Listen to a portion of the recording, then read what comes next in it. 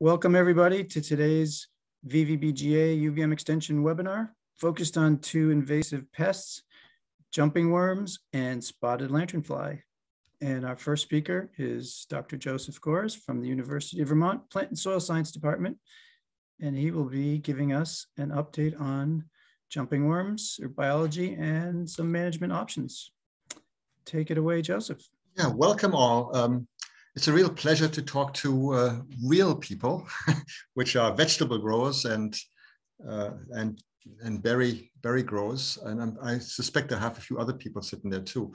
But so what you see there is one of the culprits that I'm working with. This is an Invasive agrestis, is one of the three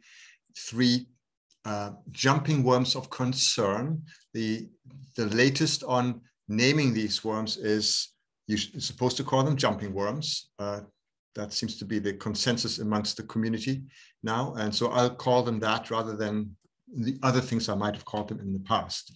So, jumping worms, one of the things that you need to know about them is that you can identify them pretty well in the summer.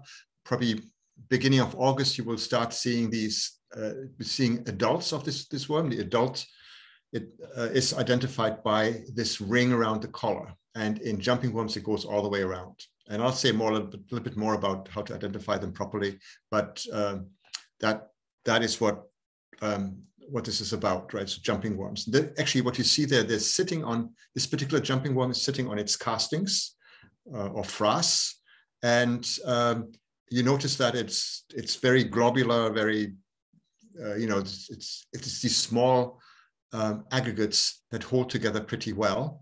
But they're very loose when you look at the aggregates as a whole.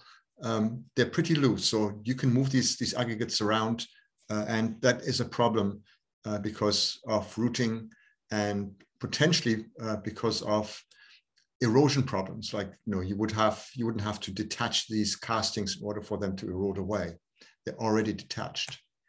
So why this talk?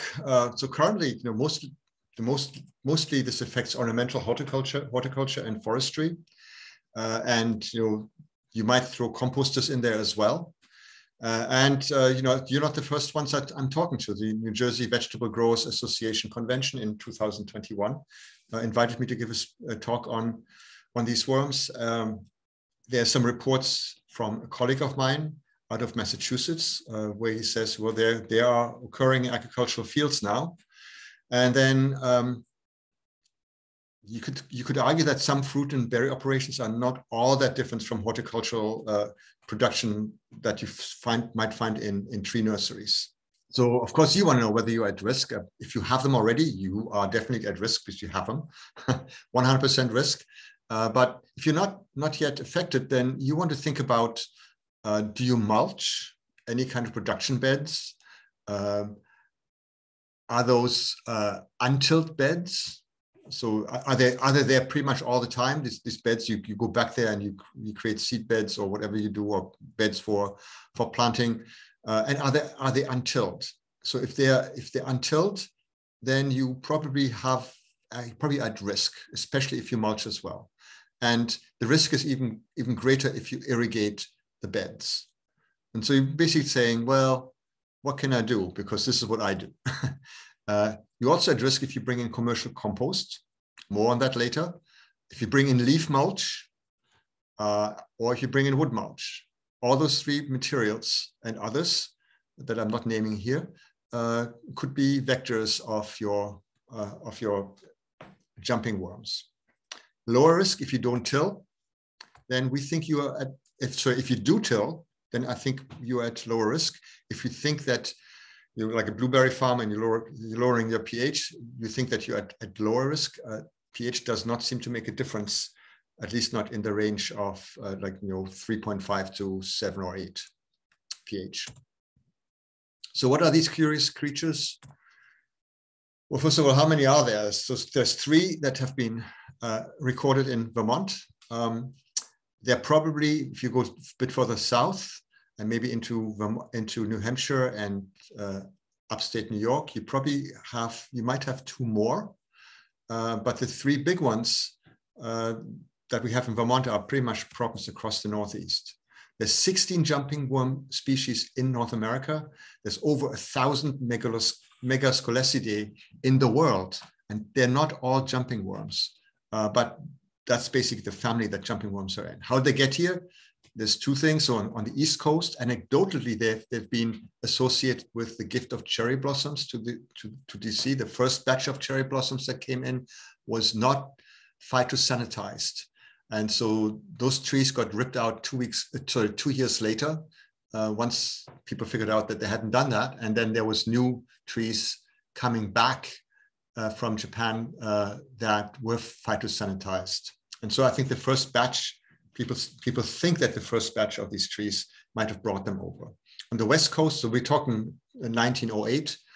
On the West Coast, they were seen a lot earlier, 1860s, and this might have just been a factor that, Japan started opening the trade with the rest of the world again in the 1850s. Where in the Northeast, so here the georeference sites, the white and the black dots here are where they've been seen. You might see some clusters. Those clusters are associated with people who do that kind of research. They are probably in many, many other places. If you want to find out more about where there might be more specifically and to closer in location, then you might want to go to apps like IMAP Invasive, so iNaturalist. They're being recorded there. How did they get around? You might say, well, DC got those in 2008. How did they get to other places? So the big ways of moving them around is horticulture, so potted plants, plants in root balls, but also nowadays you might be able to buy these worms as either soil conditioners or as bait. So that's another way that they move around. You can get them on the internet. And then, of course, there's vermicomposting. A lot of the vermicomposting cultures come from the south, are contaminated with these worms. So they're not 100% Eisenia foetida or the red wiggler.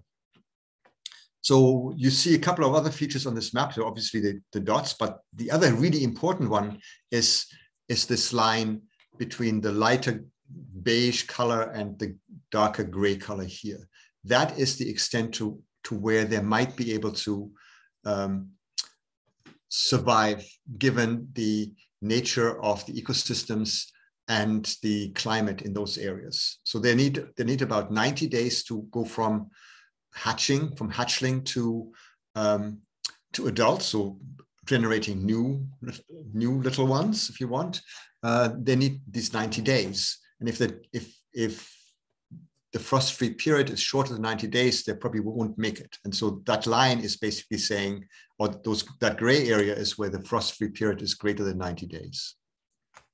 But you notice it goes almost all the way up to Hudson Bay. And one of the dangers of that is, of course, that you've got lots of organic matter up there that might be decomposed, and then that might then add to climate change. How do you identify these worms? So I already mentioned one thing. That's this thing here. Once the adults, you can tell. If they're not adults, you cannot tell. It's difficult to identify them other than with molecular methods. So you just look at the DNA. But the first big question is, if you want to identify jumping worms, is does the clitellum go all the way around the worm? So clitellum is that ring around the collar. If it goes all the way around that worm and it's really in color well offset from the rest of the worm, then you have a phritomoid, which is another way of saying jumping worm. Otherwise, you have European worms. The next question that you might want to ask is, how big are these guys? Because the size seems to make a difference here in the Northeast. So here in the Northeast, if the worms are less than 5 centimeters when they're adults, then you have Amynthus tokiensis. It's one of the big 3 worms of concern. This does not work in the rest of the world. So Northeast, yes, maybe even over into Wisconsin and Minnesota, but in Japan, they're about the same size as the other 2 worms that are of concern. So it works here, but if you go to Japan and you want to tell by that, it doesn't work. And so that gives us an answer. And then there's a thing that says no, there's a question mark. And the reason why there's a question mark is because of this. Oops, because of this. All right, so what I really meant to say is, you notice there's a gap between the 5 centimeters and the 9 centimeters. There's a lot of overlap in size between Amynthas tokiensis and particularly Amynthas agrestis. So you can only tell that you have Amynthas agrestis if the worm is greater than 9 centimeters. And in addition, that it does not have these 2 markings on the belly side of the worm, 5 segments ahead of the clitellum. I'll show you a picture in a second. Bear with me. You say, where is that picture? So if the 2 markings are not present, Amynthas agrestis. If the 2 markings are present, Metaphia hilgendorfi. And so here are the 2 markings. They're kind of faint on this picture, but they're right there. You know, just look at that blue circle and look at the mouse moving around on it. And they're really visible on the live worm. So if you turn that worm over, it's usually the paler side of the worm. Then if you see those 2 dots, you have Metaphia hilgendorfi. They're thought of as being parthenogenetic, which means one worm can create a colony of worms that don't need a friend. But genetic diversity is much greater than what you expect from clones. So when you have parthenogenetic worms, usually you expect there to be a very narrow range of genetic diversity. And so we looked at that for Amynthas tokiensis and Amynthas agrestis. And in the fall, we actually be getting to looking at that for Metaphia hilgendorfi as well. But for Amynthas agrestis, if you look at this one nursery here, we took 26 samples and there was 23 genotypes there. So almost 100% almost all of them were different from each other. And that just means, is that really parthenogenetic? So we don't know. We're going to do some experimentations on that to see whether they can actually mate. What is the life cycle? So I should say Amynthas tokiensis seems to be a lot more clonal in comparison. And at the presently, we're working on a hypothesis that there might actually be both, that there might be some that are parthenogenic and some of them that are hermaphrodites. Those can have sex and recombination. So what's the life cycle? Well, let's start with the cocoons. The cocoons come before the worm, but we can argue that too later if you want. So here's the cocoons. They go through a bunch of stages. You can just see the albumen in the cocoons, and then you get larvae that develop over time, these embryos. And then eventually you get hatchlings that are about 1 inch to 0.75 of an inch long. And then it takes about 90 days to go from hatchling to adult. And then they have about 120 days to create cocoons. And the cocoons really look like this. They're spherical. When they are inflated, and inflation happens during warmer, moister periods of the year, and during droughts and winter, the cocoons deflate and they look like this. They look like deflated soccer balls. I would like to draw your attention also to this graph. We have abundance per meter squared, divide by 10 to get a per foot square. On the y-axis, and then we have dates on the y-axis, no, dates on the x-axis. And you notice that there's this gray area up here, and this is the time of the year when you see the first adults. So it's actually quite a big span. Some years we have them in the beginning of July, and some years it's the middle of August that they appear. That's like a long span, and it all really depends on the temperature and the moisture of the soil. So if you are mulching and you are also irrigating, then you probably see them earlier. In fact, in some gardens that are irrigated, not mine, but in other gardens, I've seen the adults as early as end of May. So it all depends on the climatic factors. But you notice that the peaks are around about maybe 4 to 6 weeks earlier than the first adult emergence. And that's kind of important, because if you want to control them, you want to target the controls to these peaks. That would give you the biggest bang for the buck. And you might have to do it again because you notice here's the number of worms is increasing again. And that's probably because you have a second batch of worms hatching. So effects on other organisms, there's effect on us. So there is actually supposedly an emotional response to these worms now, because everybody sees them and people say, I'm now in a new era of gardening. I'm in a new era of nursery work. I'm in a new era of growing blueberries. And grief is an important driver of our emotions and all that. So there's effects on us. So we are evolving slowly from Homo sapiens sapiens to Homo sapiens tristesticus, and we are very trist about all of that. So this is a really neat diagram that is in this paper by Fröhlich et al. And it looks at cascades. Cascades are basically something happens in the ecosystem and it kicks off a whole bunch of other events. And so that's called an ecological cascade.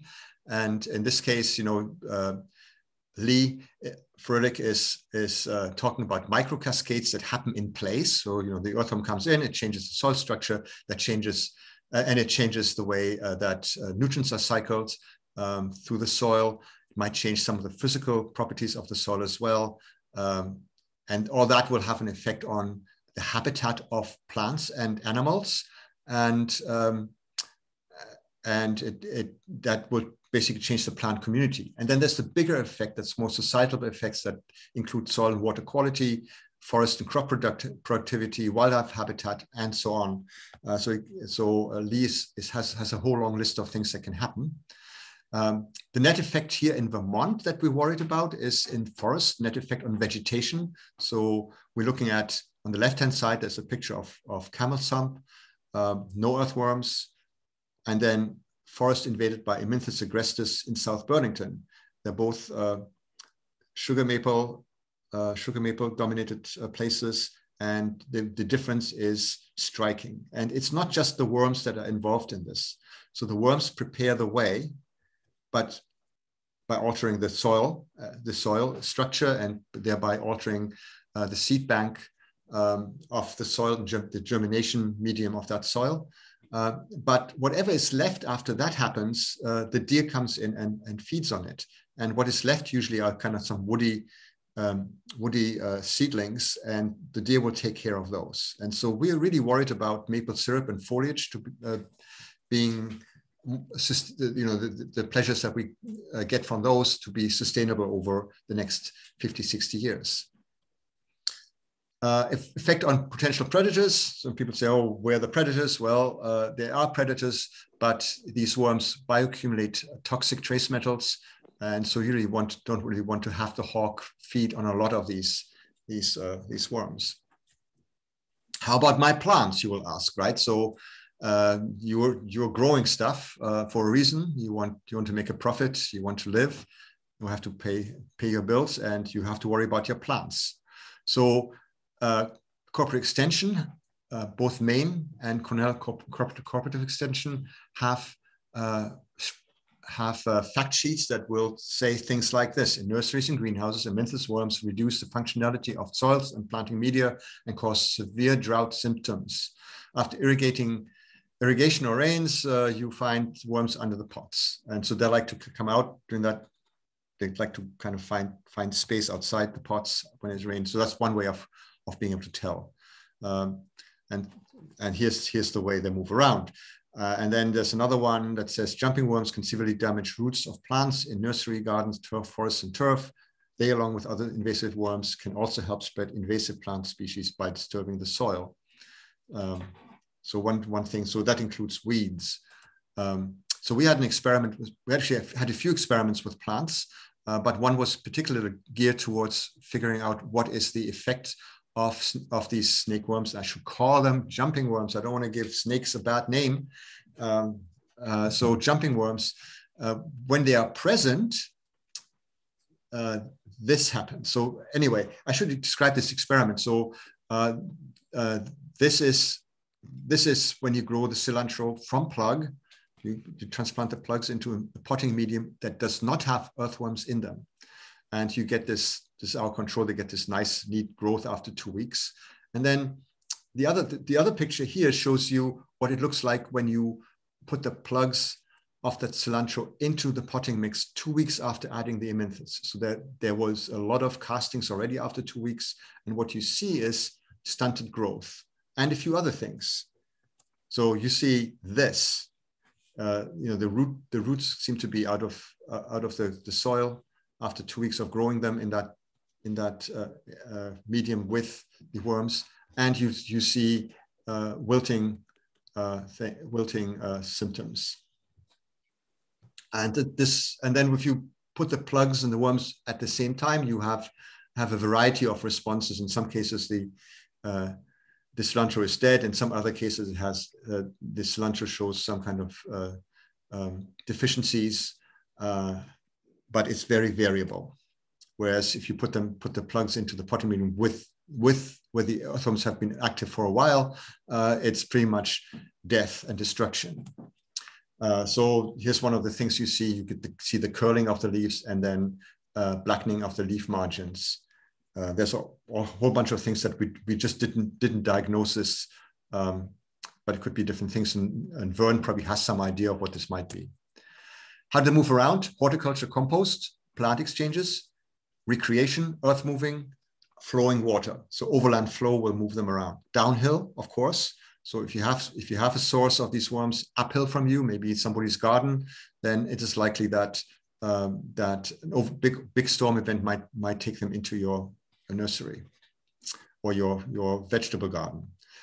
So I'm going to put the spotlight on compost because this is something that irks me and also that has come to the fore in the last couple of years. We're getting so many reports of these worms found in bulk compost, but also in bagged compost. So beware of what you buy. And so this is the way this might work, right? So this is the way Act 148 might be moving these things around. So for those of you who are not in Vermont, it's Universal Recycling Law of Organic Materials. And this is a neighborhood close to where I live. And they have jumping worms. They rake their leaves, they put them in brown bags, or they take the leaves straight down to the transfer station there. People come and say, ooh, leaf mulch, I love it. It increases my organic matter. Let's get some of that. And then from there, it goes to a variety of different places. And so this here is probably riddled with these worms. And so will these places be after you transfer this stuff. Wood mulch is, by the way, can also be contaminated. So can they survive the hot temperatures of composting? Yes, they cannot. So no, they cannot, I should say. Worms and cocoons die at 38 degrees Celsius or 105 Fahrenheit. So if they're in the hot zone of that windrow, they'll die. However, in windrow composting, the worms have some time. You turn that windrow and you mix it, and it takes some time for that windrow to heat up. So in the meantime, these worms are moving towards the outside of the windrow and cooler places. In fact, in some of the contaminated windrows, you can put your hand in, and you can go like maybe 2 or 3 inches, and you can pull a bunch of worms out. So this number, by the way, comes from Johnson and Herrick, 2019, and they did some experiments on this. So the question you have to ask is the compost from windrow or aerated static pile? So aerated static pile gives you a much more uniform distribution of temperature through the pile, and especially if there is a compost cover on top of it, which is frequently done because of odor. And in particular, if the unscreened compost cover is also covered by some kind of filter fabric that sometimes is put over these things. The problem is, even when you have these aerated piles, here's a layout of one of these operations. This is super hot here. This is an aerated operation.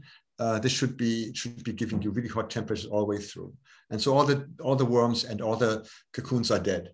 But the next step is that you are moving these piles to piles that are there for curing, right? So it's a curing pile down here, and they're getting cooler. And if you have these worms on your premises as a composter, the worms will probably invade these and be happy to be in there for 3 months and lay their cocoons. So it's the static pile is not a foolproof way of keeping things worm-free. It's a first step towards that.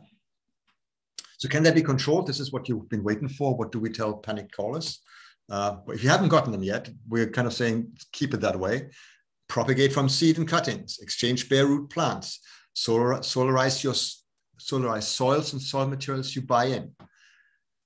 And then finally, so one thing that has come up in some of the meetings I attended the last few weeks, there's some evidence that prairie vegetation, and I'm not sure what exactly the seed mix would be, could be good buffers or potentially cover vegetation in your operation. And it seems that prairie vegetation is not susceptible to these worms coming in. So I've heard of one study saying that study has to be repeated, but it might be a first step in the right direction for anybody who wants to go by current scientific knowledge. So you already know how to do this, right? So I don't have to tell you about any of that, but solarize everything, prevent invasion, right? So prevent invasion from compost mulch and soils, leaf mulch, whatever you bring in. And the best way to do this worked for us this last summer, is to get some cheap translucent painter's plastic cloth. You put it on the ground so that the earthworms cannot escape the compost when it heats up. Then you put the compost on about 6 to 8 inches deep. You can make this like 10 to 15 feet long. And then you put your compost and mulch in there. And even if you make your own potting mixes, which you probably don't have to, because you are probably not selling things in pots.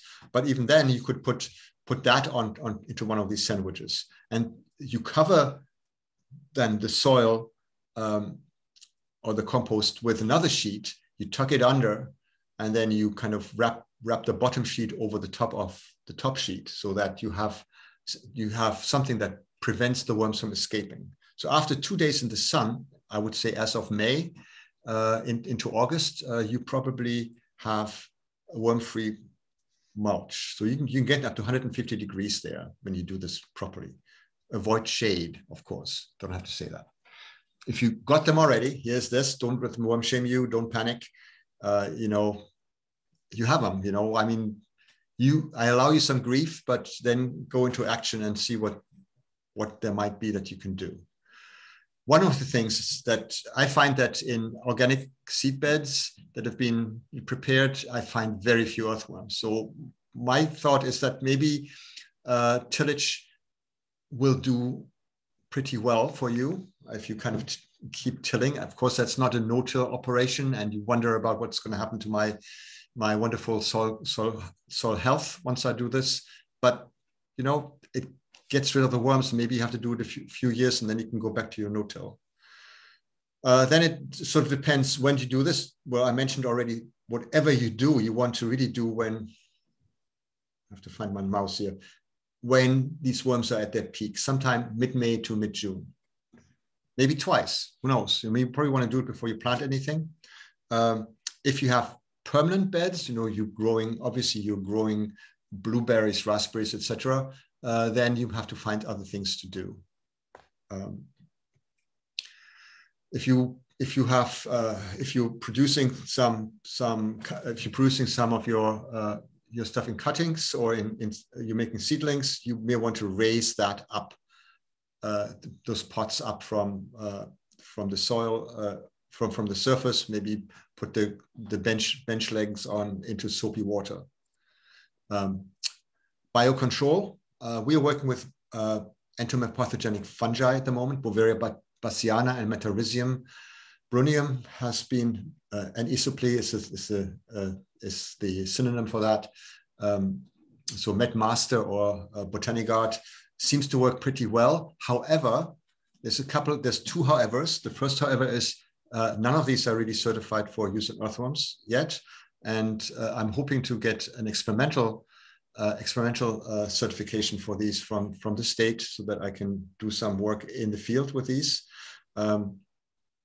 And then the other thing is that off the shelf, these things don't work. You have to get a pure culture of them. And we're working on a way for you to get not only a pure culture, for you to make a pure culture, and to also mycotize some millet with it. So you grow the biopesticides on the millet. So this is what that looks like. Down here, you have mycotized millet. So this granular formulation is easier to spread. And in addition, it seems to be something that the worms are attracted to. They love millet. As some of our more blunderous experiments have shown, if you put too much millet down, they actually get a lot of strength and they grow, and they don't seem to worry about the Bovaria bassiana. Has to be the right amount. Anyway, so here's a graph of one of our bioassays. Mortality is on the y-axis here in percent, and then the treatments are on over here. So if you just use millet 15 grams that is mycotized, then we get about 80–90% of mortality. If we just put 15 grams of millet, the worms are pretty happy. There's no mortality. If we put 25%, we get pretty much the same mortality for the mycotized millet, but a lot lower mortality for the 25 grams that you'd be putting out there without the Bovaria bassiana grown on it. If we do this without millet, we spray Bovaria bassiana cultured from Botanigard onto the worms directly. We get a mortality of about 75% as well. So it's the Botanigard that kills them, and so we're working on a way that you can make your own unlikely solutions, parasites. So here's a picture of a worm on the right hand side here. It's a picture of a worm with parasites in them. You see these red-headed worms, and you see these little pearls. We call those pearl parasites. And if you open those up, you see a whole bunch of funny little creatures inside that. But it seems that it doesn't make any difference at all to the number of worms. So it seems that they look poorly to you, but they seem to be surviving. So good parasite doesn't kill. It just uses the resources. What we haven't figured out yet is whether this makes a difference in terms of the cocoon production. But we know that the worms live for a long time with their parasites. More interventions that are possible. So naturally occurring micropathogens. We've looked at that. We extracted some pathogens from dead bodies and cultured them. And here's a control. We didn't spray the worms with this control, but we sprayed them with penicillium, staphylococcus, and bacillus, and we get really high, up to 100% mortality. That's a lot higher than that percentage mortality for the control. So that's how we know that it works. And it seems that it also has an effect on the cocoons, but by far not as much mortality in the cocoons. We're talking about 20% versus 80 or 100% for the worms proper. Other interventions, so some people are talking about flatworms, so planaria. They're exotic invasive species that have a highly toxic substance in them. That's the same as what you find in pufferfish. And that toxin can persist in the environment. So you don't want these. Don't do it. Some lizards are vermivores. Birds eat them. But then again, I remind you that these creatures are probably be overloaded with toxic trace metals. And then I had an experiment in Rhode Island with earthworms, and it got invaded by ants, and that took care of the earthworms for sure. And this was actually an agricultural experiment where I tried to see whether some of the European earthworms are good at adding nutrients to an ag field.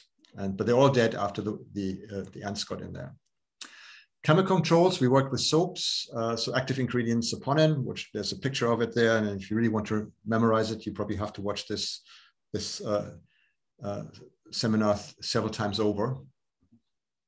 So we wanted to know, so soap is supposed to be really good for killing the worms, but we also want to know what happens to the plants. That here we used geranium as one of the plants, the assay plants. And so we also did vinegar, and this is actually reporting on nasturtium. Had a much more dramatic effect on nasturtium than on the geranium. Geranium, you actually had to measure root mass and all that kind of stuff to figure out what happens to the plants. But you notice there's so there's three sections on here. There's white, yellow, and red. And the white section there is where we investigated the effect of mycotized millet, either Bovaria bassiana or Metarhizium brunneum, and there was an increased mortality over the controls, those plant millet worm, plant worm treatments, which are shown here in the bottom part of the white section. And so these were significant differences to that. That means that these are effective.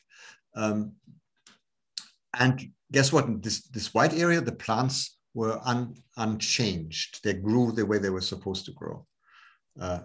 When we looked at soap, so 5 milliliters, 10 milliliters, and 20 milliliters, then we saw some increased mortality, but we also saw slowed plant growth. Actually, the 5 milliliters per 5 gallons was actually pretty good. The plants were retarded a little bit in their growth, but not all that much. And so we're going to look at more soap treatments. By the way, botanical soap does not work. It's not based on saponins. It's some kind of phosphorus or potassium compound that is in there, and it doesn't make any difference at all. It kills the plants, but it does not kill the worms. And then Joseph, vinegar. I just want to make sure we leave some time for Judy and also some questions. I'm done in a second. So it killed, and the vinegar killed the plants as well as the worms. So vinegar is really good killing the plants, but the worms could also dead it. The plants could also dead it up. So I won't give you the summary here, but I just want to say one more thing. There are no chemicals or biopesticides that are currently certified as vermicides. We're working on it. And that's it. You know, Mariam Nouri Ayn did most of the hard work for us. And then there's a whole bunch of funders. And I want to really give a shout out to the Vermont Agency of Agriculture Specialty Crop Block Grant people. They actually use, so that's the USDA funded block grant. And they actually saw the light and gave us money.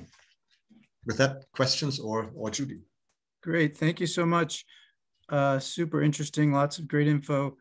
There are some great questions in the chat. We probably can't get to all of them, but Becky, perhaps you could answer, could call out a few of those while I pull up Judy's presentation for her.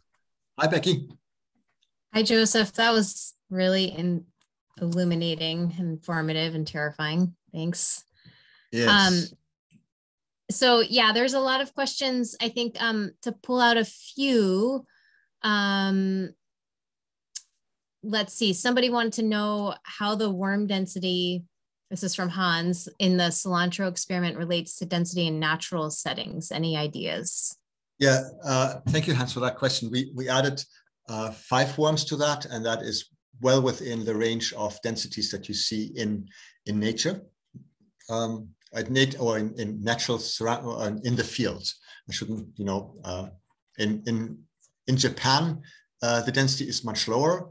We had a really hard time finding those worms in Japan, but there's a lot more of those worms. There's more competition among the worm species, and there's different kinds of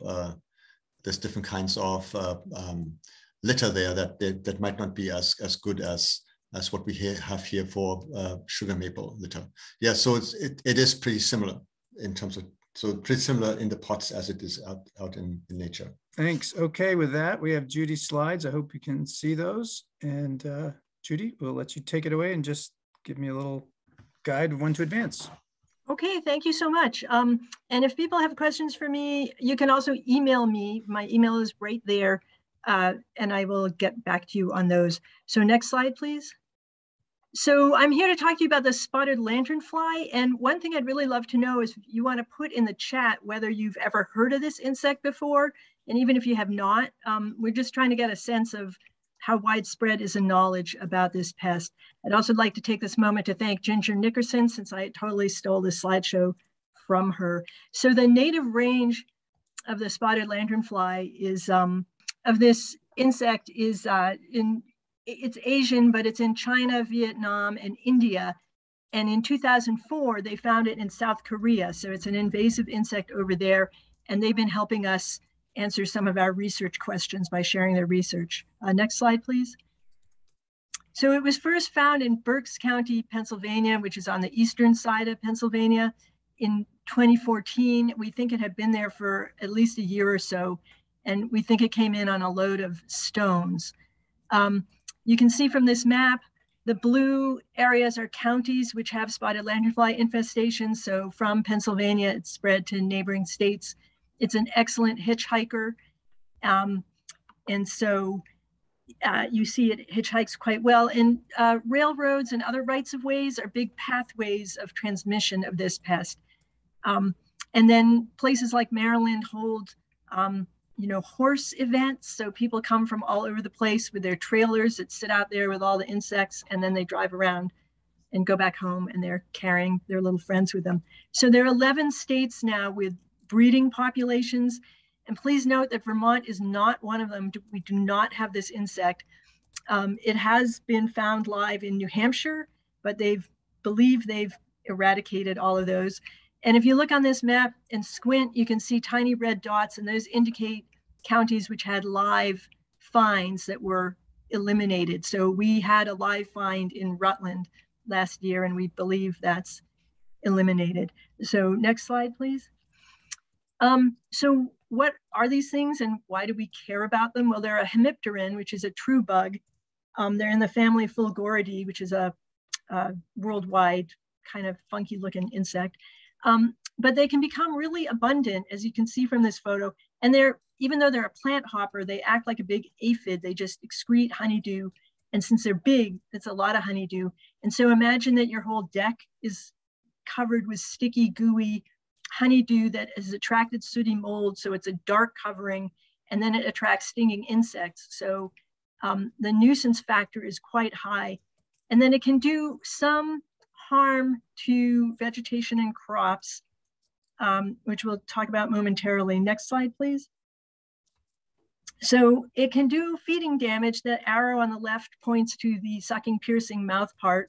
And on the right, you see the honeydew that has attracted mold, and that can block photosynthesis. And it's not quite clear how much that limits growth.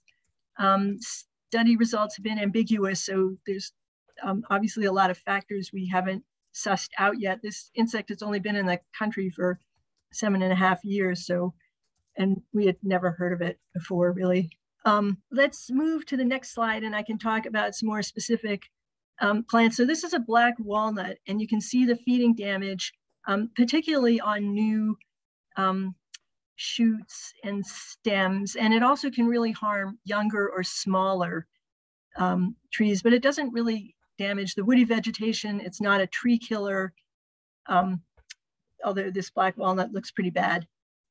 But really, the only thing that it has killed in large quantities have been grapes, which is not good news if you're a grape grower. So for those of you who might grow fruit trees or berries, they have been doing some feeding studies. So one of the questions we had was whether this insect needed tree of heaven to complete its life cycle, but it turns out it can live on other trees, but not all the things that it loves to eat sustain its complete development. So it loves grapes. Like I said, it harms those. Whoops, back to that one, yep. And then other crops of importance to Vermont, like hops, and for some reason, cucumbers. It can, again, it won't kill them outright, but it can have a detrimental effect on the growth of these. The same is true for raspberries. It will feed on blueberries, but doesn't seem to do a lot of harm to them. So next slide.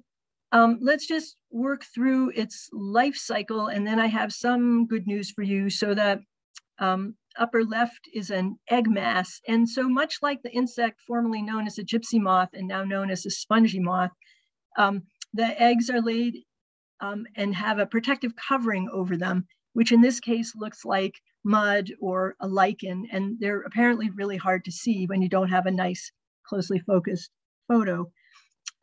The nymphs are quite small when they hatch. So they hatch from an egg into a nymph, and that's called a first instar. So the first through third instars, each molt is a new instar, are black insects with white dots.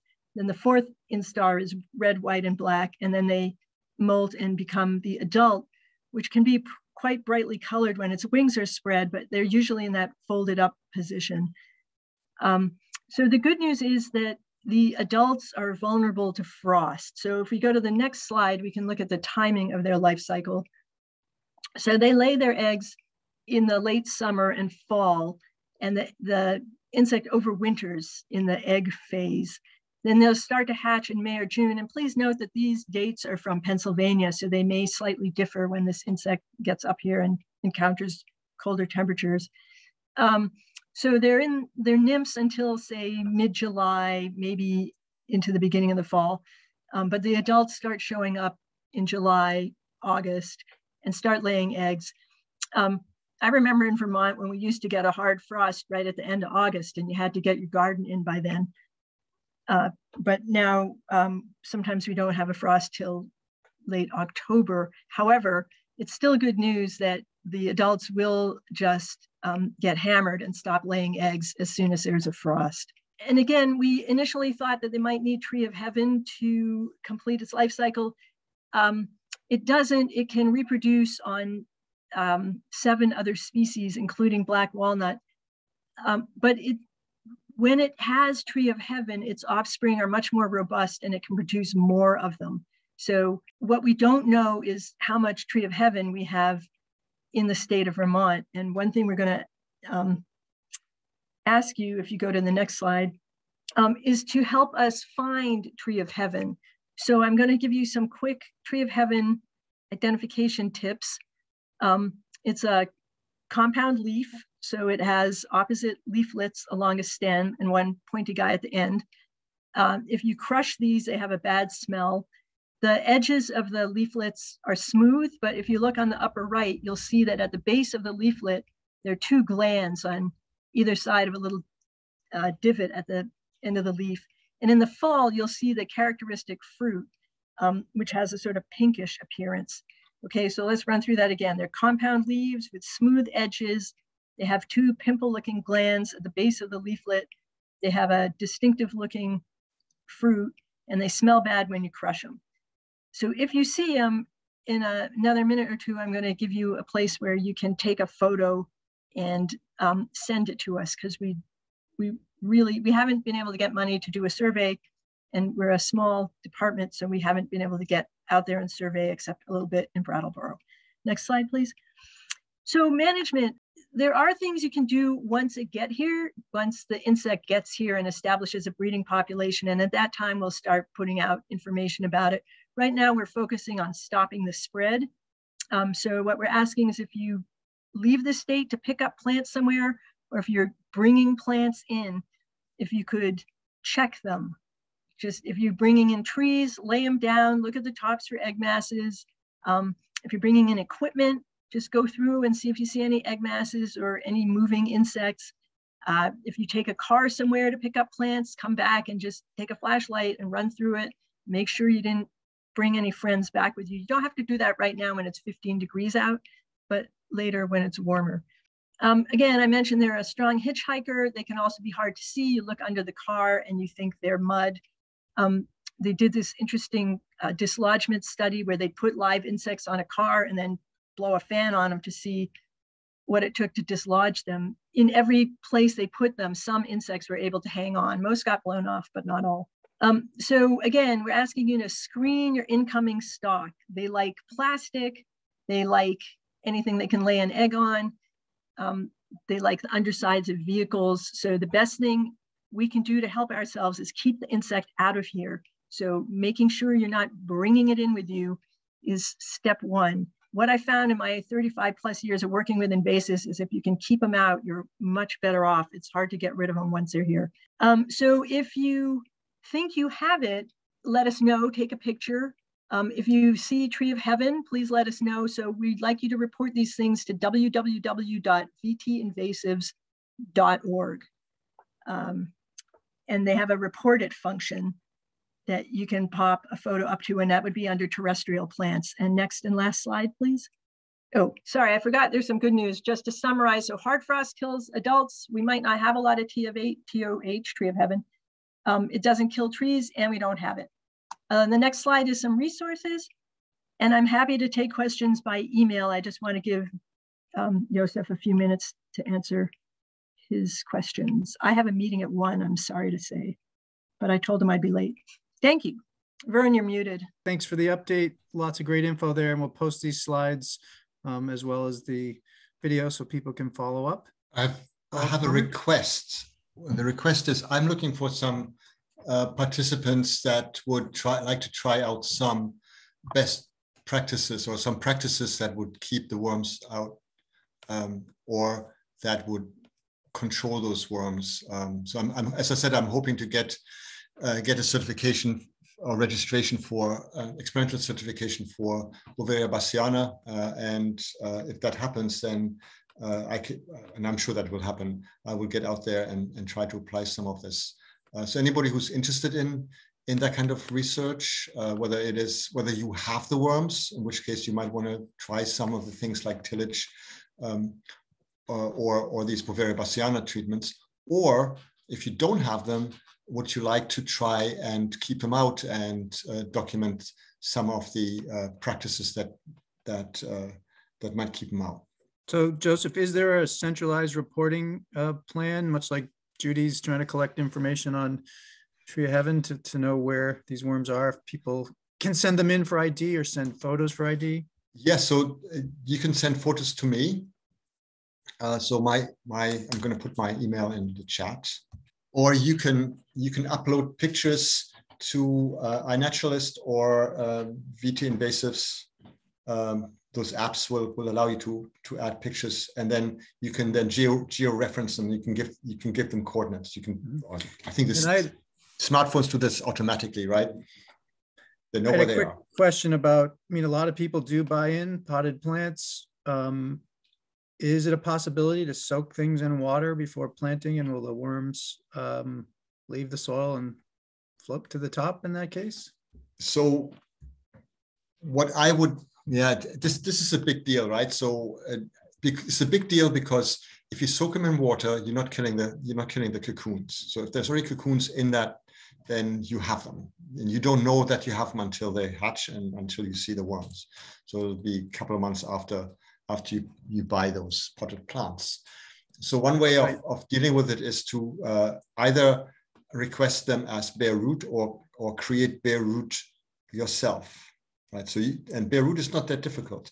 So there are some nurseries that sell bare root plants, bare root shrubs even, and trees that do that. And I wonder whether, this is probably one of the things that I'd like some of the nursery people to try, is to see whether if there was a washing station, root washing station on premise, if they set something up, whether consumers are willing to do that for themselves. I mean, it's an additional step of work, right? It's tough for a nursery owner to do this.